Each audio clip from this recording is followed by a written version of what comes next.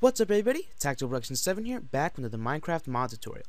Today's mod tutorial will be on the Mo Creatures mod, and what this mod does is it adds a bunch of new mobs to Minecraft, such as lions, bears, cats, fish, crocodiles, turtles, manta rays, stingrays, dolphins, sharks, and a whole bunch more of mobs. The list of mobs that it adds is huge, and there's no way I could remember them all by memory. So let me go ahead and hop in my world, and you can see we have some goats over here. Let me go ahead and turn on creative mode so I can fly around. So we have a baby goat over here, and then just a full-grown goat. And if you get a couple goats together, they'll start fighting and butting heads and everything. Down here we have got a crocodile, as well as some fish. So you can see all the little fish swimming around. That is just a squid right there. Over here we have a manta ray. Here's a dolphin. And I thought there was some stingray over here. Don't know what happened to the stingray.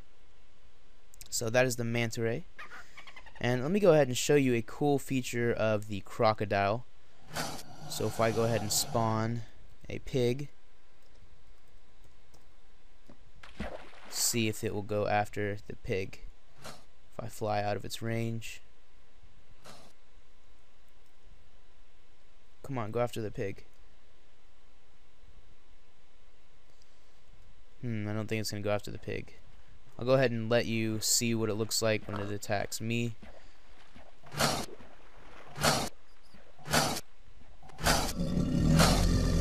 So there you go, when it actually bites you, it starts thrashing around. They're very hard to get away from.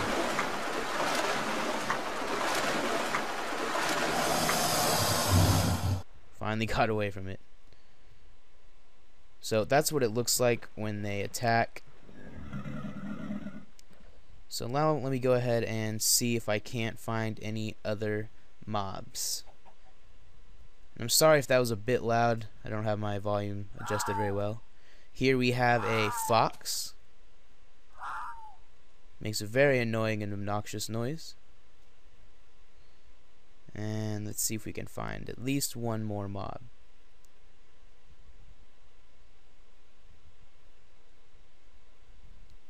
Come on. Oh, here's some birds. Quite a few birds actually.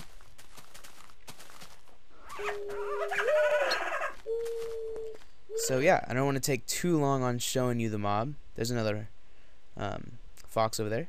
So I'm going to go ahead and cut the preview here.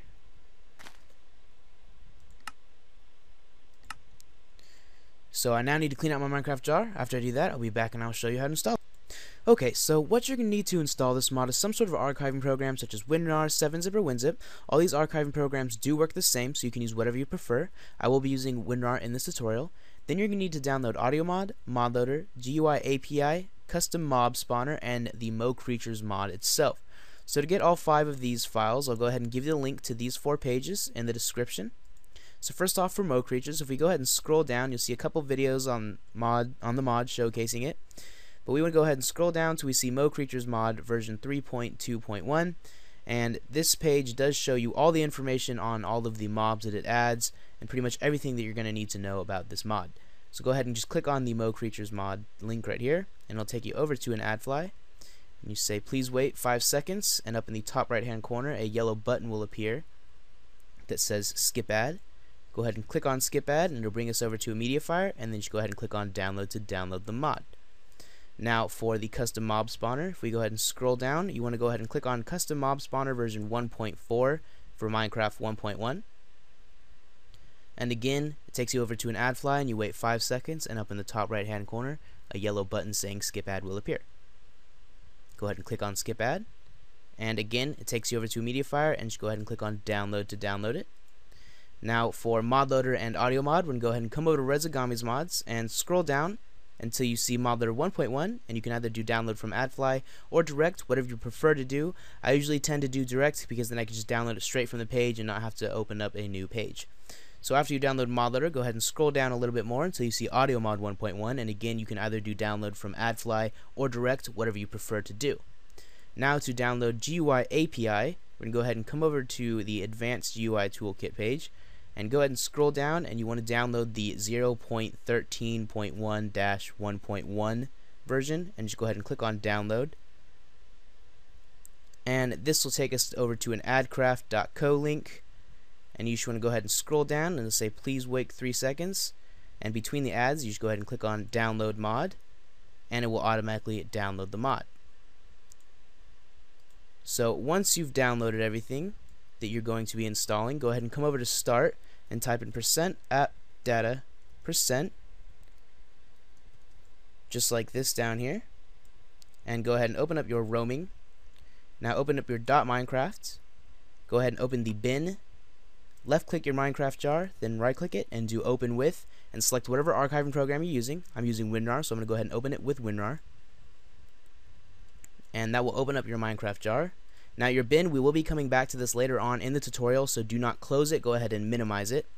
So once you have your Minecraft jar open, go ahead and open up AudioMod, highlight these 3 files and drag them into your Minecraft jar and hit OK.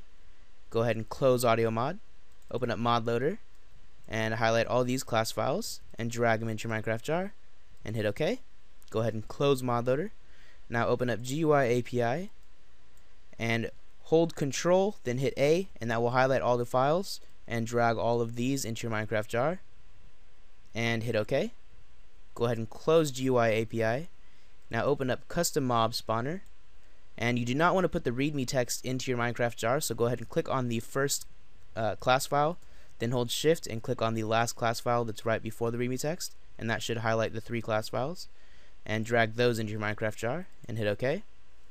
Now go ahead and close the Custom Mob Spawner, and you should see a folder called MetaInf in your Minecraft jar. If you do not see this, it's okay, you can go ahead and just skip this step.